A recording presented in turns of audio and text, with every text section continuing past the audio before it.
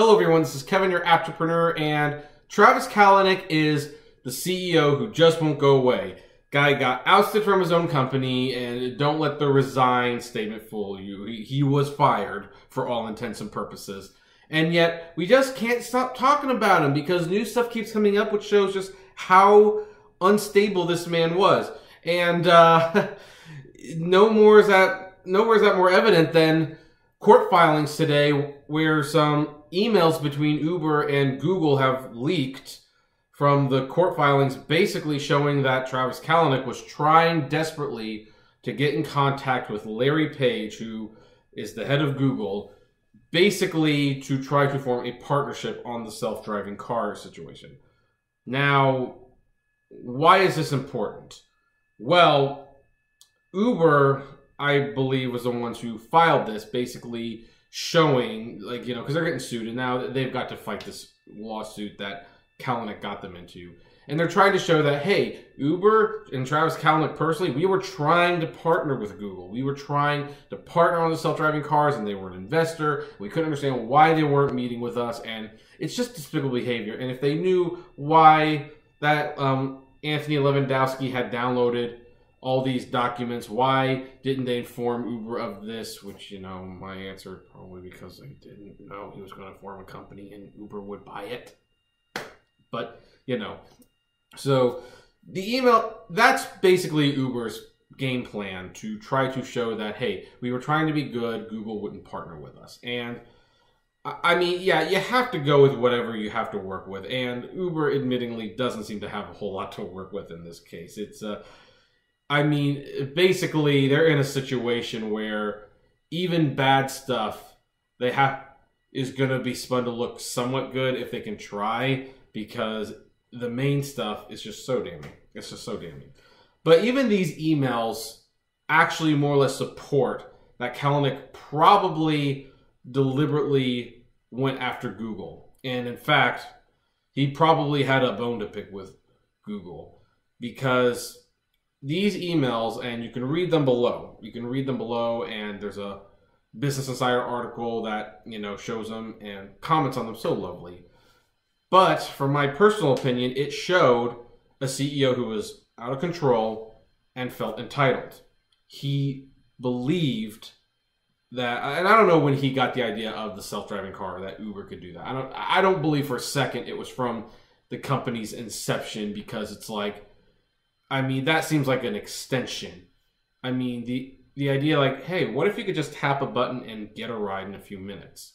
That's not an idea that follows up with, and what if we build a company that eventually will have a self-driving car? No, you start at step one, you build the app, you hire the drivers, and then when you have the drivers, then you start looking at how much the drivers take home, which at the time was way more considerable than what they're taking home now. Then it's kind of like, what if we could eliminate, what if we got that money instead? What if we got that money? So the idea of a self-driving car did not start at the beginning of Uber.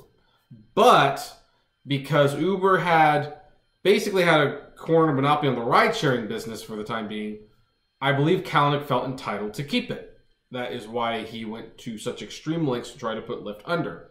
And when he heard that Google was making self-driving cars, I think he got butthurt, quite frankly, where it was like, hey, you invest in us, we have a service, why are we not partnering? That's our ultimate goal. That's my goal. And he tried to reach out to Larry Page for a partnership immediately. And then Larry Page ultimately wasn't interested in partnering. Now, Google might have invested in Uber as a concept, but Google was not developing the self-driving cars for Uber. They still aren't. And I think that's what bothered Kalanick, is that he felt they should have been loyal. And he felt like, hey, that's my turf. I'm entitled to it. I'm entitled to this market. And you're going to pay. We're going to make sure you pay. And I believe that whether he instigated Lewandowski's little 14,000 document download or whatever, or not, he definitely encouraged it. He definitely encouraged it. In fact, the more I read these emails and the more the tone of it is, you remember that little quote how, Kalanick was informed that Lewandowski had downloaded these documents, and he was like, well, you're forbidden from taking that information to Uber.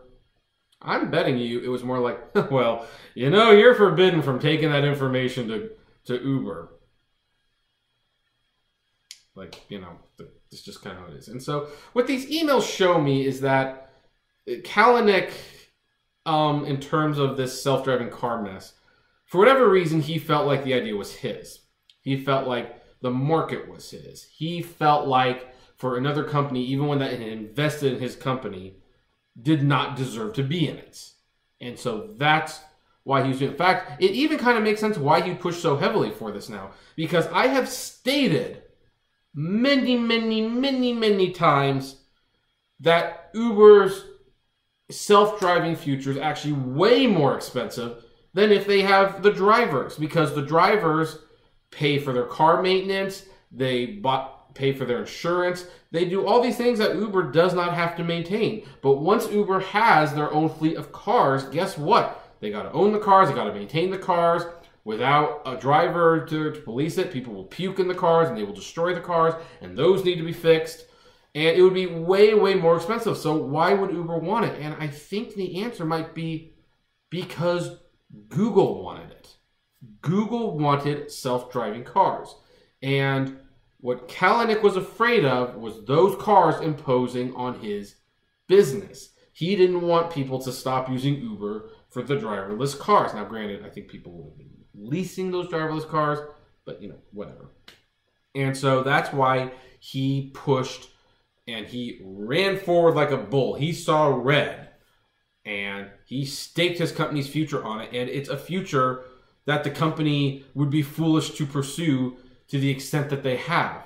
I'm not saying they should completely stop researching it. I mean, from a business perspective, there is some merit to thinking about the driverless cars, but maybe not as a complete replacement, maybe only in certain areas or for certain industries would the self-driving cars be practical. I could personally see, for example, Uber having a fleet of cars and partnering with hospitals or retirement homes to get the sick and the elderly from point A to point B in small communities where they can have predetermined routes and very little could potentially go wrong.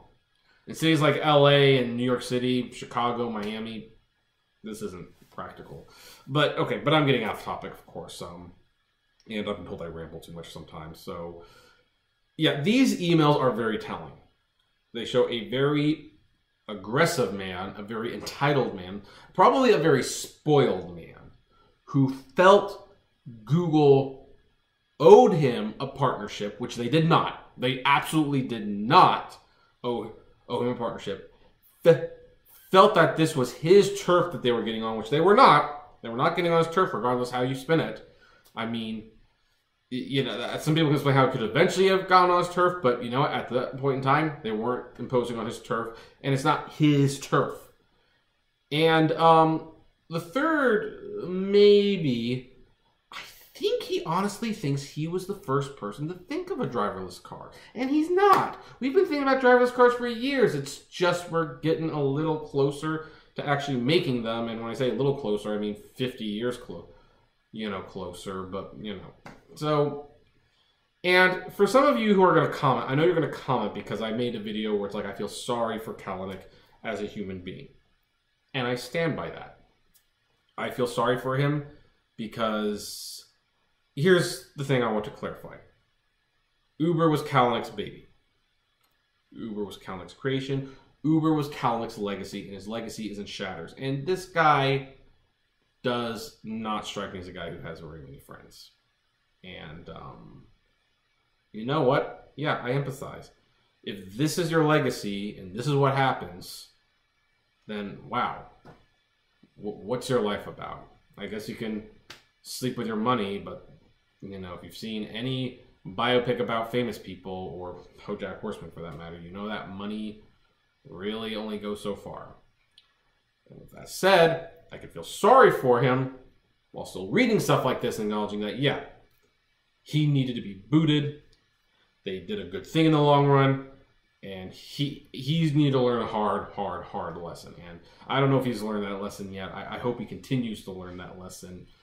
But this was a truly unstable man.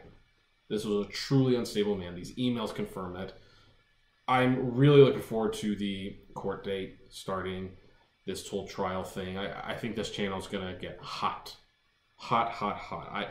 I might even have to be uploading 5 or 6 videos a day because who knows how much information is going to come from it. This is crazy when I think about how much I'm reporting before it's even started. But anyway, I didn't mean for it to ramble so much or to go on as long as it did. So what do you folks think? Have you read the emails? What do you think of Kalanick's personality? What do you think of his character? Do you think he was right in his grievances with Google, or do you believe he was wrong? And that maybe, had he been a little patient, maybe Google might have eventually partnered with him anyway. They just didn't know what they want to do with the cars now, which of course is the biggest problem with Google driverless cars, is honestly, I think they're making them just to make them. Kind of like the Google Glass, which also ended up failing. Comment below, like, favorite, share, subscribe. If you want to consider driving for Uber or Lyft, well, you still can, and collect a bonus while you're at it, there are referral links below.